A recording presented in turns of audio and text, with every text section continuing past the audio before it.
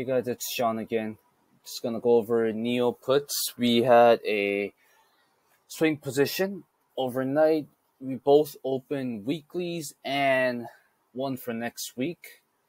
Called it out yesterday at 5 a.m., which is right around this candle. This is a replay feature here, so you'll get to see what happens after. But before I called it out, there's a simple TA explained here on the left side. Watch NIO here also running into daily 9 EMA blue line. We've been rejected here 5 times already. Calls we break above and puts if we reject. So going to the daily chart here, as you can see, NIO has been trading in this downtrend for quite some time. And the blue line here that you see, that's the daily 9 EMA, 9-day moving average. As you can see, every time we hit, we may have had green candles below it, but we always rejected, and we're going for another rejection there as well.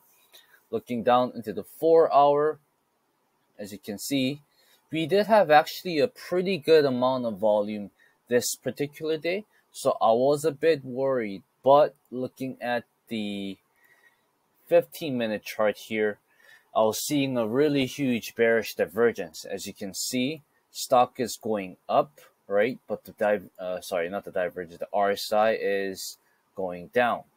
Okay, and I'm gonna actually play this here now so we can see it together. Oh, where did it go? I think I lost the tool.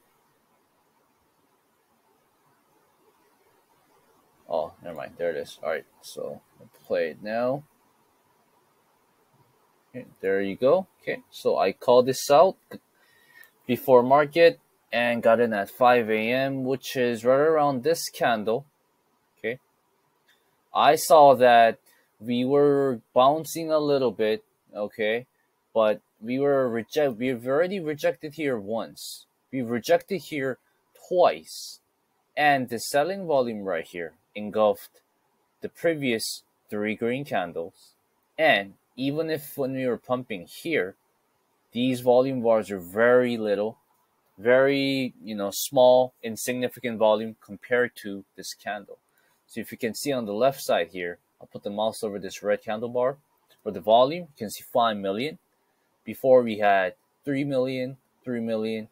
We have 4.8, got pretty close. After that, we had 3.7, 2 million, and then 1.6. And again, the divergence. We're making new highs on the chart, but we're making a new lows on the RSI, which is indicating that the momentum is slowly shifting downwards, right? So I got in there, and we'll play it again. Again, harsh rejection. And we kind of hang up there for a bit. We get the huge breakdown here. Gonna pause it again. So rejected. Again, volume still not able to take out this initial two of the huge rejection candle volumes here. Still not able to take these volume out. They're barely half size of these 2 rejection candles here, right? We do try and push up again, so we break structure there. Let's see, play it out. Obviously not enough juice. Again, another huge selling candle, and the market pretty much closed. I'm going to go down to actually 5-minute chart there. Yep. So as you can see, we've attempted multiple times to actually break above the 9 EMA in the daily chart and this downtrend line, but rejected multiple times, failed to make a new high, and made a small head and shoulder here, and ended up breaking down. And as you can see on the left side, trim for 35% here. And today, the weeklies, I closed for 100% gains, free money. And the swing trade, I left 1 contract open, but we also trimmed that for, how much did I sell that for? Yeah, 32%, pretty much. And we're still holding on to the current swing position, but I did get out of my weekly position right at open during market today. We'll go a little faster.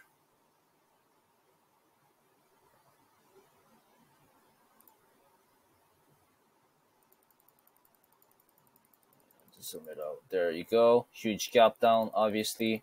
We did attempt to recover a little bit, only to really fill the gap and reject all the way down. Sold my puts there for 100%, and still holding on to the swing trade for next week.